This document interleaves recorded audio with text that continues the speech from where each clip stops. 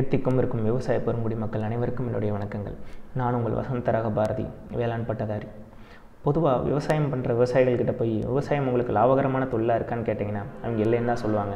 அதுக்கு நிறைய காரணங்கள் இருக்குது. இப்போ இருக்க காலகட்டத்தில் வேலையாட்கள் பற்றாக்குறை இருக்குது, நீர் பற்றாக்குறை இருக்குது, உரத்தோட ரேட்டெல்லாம் பார்த்திங்கன்னா நாளுக்கு நாள் ஏறிக்கிட்டே போகுது. இது மாதிரி ஏகப்பட்ட காரணங்கள் இருக்குது. ஆனால் முக்கியமான ஒரு காரணம் அதுக்கு பின்னாடி இருக்கிறது என்னென்னு பார்த்தீங்கன்னா, விவசாயிகள் மத்தியில் அரசாங்கத்தால் கொண்டு வரக்கூடிய புதிய தொழில்நுட்பங்களும் அரசாங்கத்தால் கொடுக்கக்கூடிய மானியங்களும் அதை பற்றின விவரங்களை பற்றின ஒரு சரியான புரிதல் இல்லாததான் முக்கிய காரணமாக இருக்குது. நான் இந்த வீடியோ போடுறதுக்கும் அது ஒரு காரணம்தான். என்னென்னா, என்னால் முடிஞ்ச வரைக்கும் இந்த வீடியோ மூலிமா கவர்மெண்ட்டால் கொண்டு வரக்கூடிய மானிய விவரங்கள் பற்றியும் புதிய தொழில்நுட்பங்கள் பற்றியும் ஒரு சில கடைபிடிக்க வேண்டிய நுட்பங்கள் பற்றியும் நான் எனக்கு தெரிஞ்ச வரைக்கும் நான் உங்கள்கிட்ட பகிர்ந்துக்கணுங்கிறதுக்காக தான் இந்த வீடியோ போடுறேன். இந்த வீடியோ விவசாயிகள் தவறாமல் பாருங்கள். பார்த்ததோடு மட்டும் இல்லாமல் உங்களுக்கு தெரிஞ்ச மற்ற விவசாயிகளுக்கும் இதை அனுப்புங்க. கண்டிப்பாக ஒருத்தருக்கு இல்லைனாலும் யாரோ ஒரு விவசாயிக்கு இது பயனுள்ளதாக அமையும். அந்த வகையில் இன்றைக்கி நம்ம எதை பற்றி பார்க்க போகிறோம்னா, விவசாயிகளுக்கு பெரிதும் ஒரு பாதிப்பை உண்டாக்கி இருக்கக்கூடிய, குறிப்பாக தென்னை விவசாயிகளுக்கு ஒரு கவலையை உண்டாக்கி இருக்கக்கூடிய சுருள் வெள்ளை ஈ தாக்குதல், இந்த ரூகோஸ் ஸ்பைரலிங் ஒயிட் ஃப்ளைன்னு சொல்கிற சுருள் வெள்ளை ஈ தாக்குதல் தென்னை மரங்களை பெரும்பாலான இடங்களில் தாக்கியிருக்கு. அதிலிருந்து எப்படி நம்ம மரத்தை காப்பாற்றிக்கிறதுங்கிறத பற்றி தான் இந்த வீடியோவில் நான் சொல்ல போகிறேன். இந்த சுருள் வெள்ளை ஈயானது அமெரிக்காவை தாயகமாக கொண்டது. நம்ம 2016ஆம் ஆண்டிலிருந்து நம்ம தமிழகத்தில் குறிப்பாக பொள்ளாச்சி, கோவை, ஈரோடு ஆகிய மாவட்டங்களில் இருக்க தென்னை மரங்களை பாதிச்சிருக்கு. அதுக்கப்புறம் வேளாண்மை துறையால் ஏகப்பட்ட ப்ரிவென்டிவ் மெஷர்ஸ், தற்காப்பு முறை நம்ம எடுத்திருக்காங்க. அதுக்கப்புறம் இந்த வருடம் பார்த்திங்கன்னா பெரும்பாலான மாவட்டங்களில் குறிப்பாக எல்லா தென்னை மரங்களையும், கிட்டத்தட்ட எல்லா தென்னை மரங்களையுமே இது பாதிச்சிருக்கு. இது பெரிய ஒரு மகசூலுக்கு ஒரு பாதிப்பு உண்டாக்கக்கூடிய ஒரு வகையில் இருக்குது. இந்த வெள்ளை ஈ ஆனது மற்ற வெள்ளை ஈ இனங்களை விட ஒரு 3 மடங்கு பெருசாக இருக்கும்.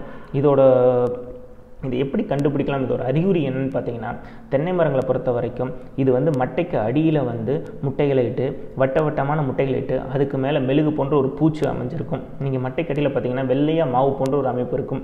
இது ஒரு அறிகுறி. இன்னொன்று இந்த பூச்சியோட தன்மை பார்த்தீங்கன்னா, இது உடம்புல தேன் போன்ற ஒரு திரவம் சுரக்கிறதுனால இது மட்டைகளுக்கு மேலே அந்த தேன் போன்ற திரவம் பரவும் போது அது பூஞ்சானம் அது மேலே மறுபடியும் பரவ ஆரம்பிக்கிறது, அந்த தேன் போன்ற திரவம் மேலே. அதனால மட்டை முழுக்க பார்த்தீங்கன்னா உங்களுக்கு கருப்பு கலரில் மாறிடும். அதுக்கு தான் இது கரும்பூசண படலை நோய்னு சொல்லுவாங்க. ஸோ என்னென்னா, மரம் ஃபுல்லாக கருப்பாக மாறிடும். அதனால என்னென்னா, ஒளிச்சேர்க்கை பாதிக்கப்பட்டுரும். ஒளிச்சேர்க்கை பாதிக்கப்பட்டுச்சுன்னா அல்டிமேட்டாக என்ன ஆகும்னா, உங்களுக்கு மரத்தோட ஈல்டு முழுக்க பாதிக்கப்படும். ஸோ இதோட தன்மை பார்த்திங்கன்னா, இந்த பூச்சி சாறு உறிஞ்சும் வகையை சேர்ந்தது. மட்டைக்கு கீழே இருந்து அதோட மட்டையோட சாரை கொஞ்சம் கொஞ்சமாக உறிஞ்சும் போது அந்த மட்டையோட பச்சையை முழுசாக பாதிக்குது. பச்சையம் பாதிக்காதனால மொத்தமாக மரத்துக்கே பாதிப்பு உண்டாகுது. இந்த வெள்ளை ஈ தாக்குதலிருந்து எப்படி நம்ம தப்பிக்கலான்னு நம்ம இப்போது தமிழ்நாடு வேளாண்மை பல்கலைக்கழகம் வேளாண்மை துறையோடு சேர்ந்து விவசாயிகளுக்கு நிறைய பயிற்சி வகுப்புகள் நடத்துகிறாங்க. அதன் மூலிமா விவசாயிகளுக்கு அவங்க என்ன சொல்கிறாங்கன்னா, மஞ்சள் கலர் ஒட்டும் பொறி வைங்க அப்படின்னு சொல்கிறாங்க. ஒட்டும் பொறிங்கிறது ஒன்றும் இல்லைங்க, நம்ம மஞ்சள் கலர் பிளாஸ்டிக் ஷீட்டோ இல்லை தார்பாலினோ எடுத்து அதை ஒரு 2 அடிக்கு 4 அடி இல்லைனா 5 அடிங்கிற நம்மளுக்கு தகுந்த ஒரு சைஸில் கட் பண்ணி அதை 2 தென்னை மரங்களுக்கு இடையில் ஒரு 6 அடி உயரத்தில் விளக்கெண்ணெயை பூசி நம்ம கட்டிட்டோம்னா இந்த மஞ்சள் கலரை பார்த்து ஈர்ப்பாகி வர்ற வெள்ளை ஈக்கள் மற்ற இதர பூச்சிகள் எல்லாமே அதில் ஒட்டி இறக்கிறதுக்கான வாய்ப்புகள் இருக்குது. இது ஒரு முறை. இன்னொன்று கொன்றுண்ணி அல்லது இறைவிலங்கிகள், இதை ஒட்டுண்ணிகள், இதை நம்ம காட்டுக்குள்ளே நம்ம தோட்டத்தில் எடுத்து பூச்சிகளை உள்ளே விடுறதன் மூலமா இது அந்த வெள்ளை ஈகளை கட்டுப்படுத்துது. இந்த கொன்றுண்ணிகள், இறைவிலங்கிகளை நம்ம தமிழ்நாடு வேளாண்மை பல்கலைக்கழகத்தில் பூச்சியியல் துறையில் முன்பதிவு செய்கிறது மூலிமா நம்மளுக்கு அரசாங்கத்தில் கொடுக்குறாங்க. அதை வாங்கிக்கலாம். அடுத்து பார்த்திங்கன்னா, உங்களுக்கு சுத்தமான தண்ணீரை நீங்கள் பவர் ஸ்ப்ரேயர் விசைத்தெளிப்பான் மூலிமா நல்லா அடிமட்டையில் படுற மாதிரி நீங்கள் அடிச்சிங்கனாலே 50% கிட்டத்தட்ட உங்களுக்கு கட்டுப்பட்டு போயிடுது. இதில் இந்த பூச்சியோட முக்கியத்துவம் என்னென்னு பார்த்தீங்கன்னா, ஒரு ஸ்பெஷாலிட்டி இந்த பூச்சியில் இருக்குது. அது என்னென்னு பார்த்தீங்கன்னா, இந்த பூச்சி உங்களுக்கு வெயில் காலங்களில் மட்டும்தான் அதிகமாக பரவும். ஏன்னா இதோட இனப்பெருக்க காலம் அந்த சூழ்நிலை வெயில் இருக்கும்போது தான் அதிகமாக இருக்கும். நல்லா அதுக்கேற்ற சூழ்நிலை அமையுது. அதே மாதிரி காற்றில் ஈரப்பதம் குறையும் போதும் வெப்பம் அதிகமாக இருக்கிற காலகட்டத்தில் தான் இதோட இனப்பெருக்கம் ஜாஸ்தியாக இருக்குது. இப்போவும் பாருங்கள், உங்களுக்கு வெயில் காலத்தில் இதோட இன்ஃபெஸ்டேஷன் அதிகமாக இருக்கும். இதே ஒரு மழை பெஞ்சதுன்னா இதுக்கு பாதிக்க குறையும்.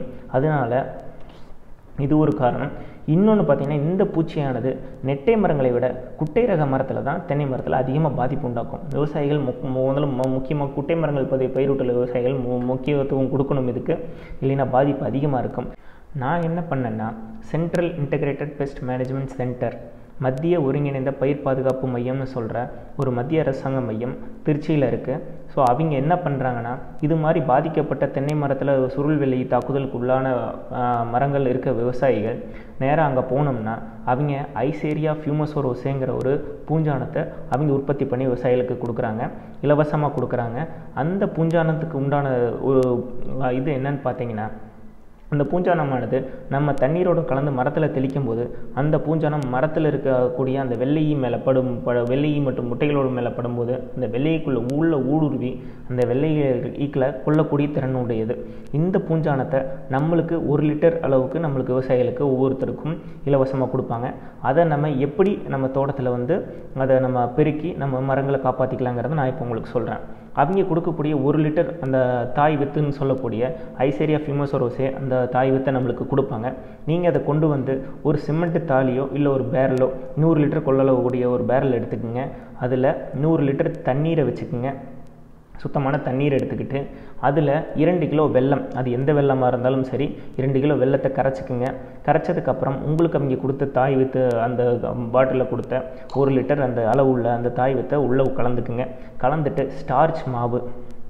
நம்ம ஸ்டார்ச் மாவை எடுத்து ஒரு 2 கிலோ அளவுக்கு உள்ளே கொட்டி நல்லா கலந்து விட்டுருங்க. கலந்து விட்டு ஒரு 4 நாளைக்கு தினமும் ஒரு 3 அல்லது 4 முறை நல்லா கலக்கி விடுங்க. கலக்கி விட்டதுக்கப்புறம் அடுத்து 4ஆவது நாள் நல்லா நொதிக்க ஆரம்பிச்சிடும். அதுக்கப்புறம் நீங்கள் என்ன பண்ணணும்னா, மறுபடியும் ஒரு 2 கிலோ ஸ்டார்ச் மாவை நீங்கள் அதோட ஒன்றா கலக்கணும். அந்த கலவையோட 4 நாளுக்கு அப்புறம் கலந்து மறுபடியும் அதை நீங்கள் ஒரு 10 நாள் வச்சிடணும். 10 நாள் வச்சிட்டிங்கன்னா அந்த 100 லிட்டருமே உங்களுக்கு அந்த பூஞ்சானம் தண்ணியில் ஃபுல்லாக பரவிடும். அப்போ அந்த 100 லிட்டரும் உங்களுக்கு அந்த மரத்தில் தெளிக்கக்கூடிய ஒரு பூஞ்சானக்கு ஒரு கலவையாக மாறிவிடும். இதை நீங்கள் எப்படி மரத்துக்கு அப்ளை பண்ணலாங்கிறத கேட்டிங்கன்னா, ஃபஸ்ட்டு ஒரு ரவுண்டு உங்களுக்கு நீங்கள் எல்லா மரத்துக்கும் சுத்தமான தண்ணீரை கொண்டு எல்லா மரத்தையும் கழுவிடுங்க. கழுவுறது என்னன்னா, நான் முன்னாடி சொன்ன மாதிரி 50% கட்டுப்பாடுக்கு கொண்டு வந்துடலாம். அதுக்கப்புறம் இந்த பூஞ்சான கரைசலை 1 லிட்டருக்கு 5 mlங்கிற விதத்தில் நீங்கள் தண்ணியில் கலந்து மரத்து மேலே தெளிச்சிடலாம். அப்படி தெளிக்கிறப்போ என்னாகும்னா, இந்த பூஞ்சானமானது எல்லா மரங்களையும் படுறதுனால வெள்ளியை ஒரு மரத்துட்டு இன்னொரு மரம் போனால் கூட இந்த பூஞ்சானத்தோட செயல்னால அது இறந்து போயிடும். ஸோ அது இறந்து போயிடுச்சுன்னா உங்களுக்கு தாக்குதல் கொஞ்சம் கொஞ்சமாக குறைய ஆரம்பிச்சிடும். அதே மாதிரி நீங்கள் தண்ணீரை பீச்சி அடிக்கிறது மூலியமாக மட்டை மேலே படிஞ்சிருக்க அந்த தேன் போன்ற திரவங்களும் உங்களுக்கு கழுவி வரக்கூடிய சான்சஸ் இருக்குது. அப்படி வந்துச்சுன்னா அதோட மறுபடியும் அந்த மரம் ஒளிச்சேர்க்கை நடக்கிறதுக்கான வாய்ப்பு இருக்குது. மரம் திரும்ப நல்ல நிலைமைக்கு வரும். இந்த பூஞ்சானத்தை எங்கே வாங்குறதுங்கிற முகவரியை இந்த வீடியோவோட கடைசியில் உங்களுக்கு நான் கொடுத்துருக்கேன். தேவைப்படும் விவசாயிகள் அதை அங்கே போய் நேரடியாக நீங்கள் வாங்கி உங்கள் மரத்தை நல்ல முறையில் பாதுகாத்துக்கலாம். அடுத்து ஒரு புதிய தகவலோடு உங்களை நான் மறுபடியும் சந்திக்கிறேன். அதுவரை நன்றிகளுடன் உங்களில் ஒருவன்.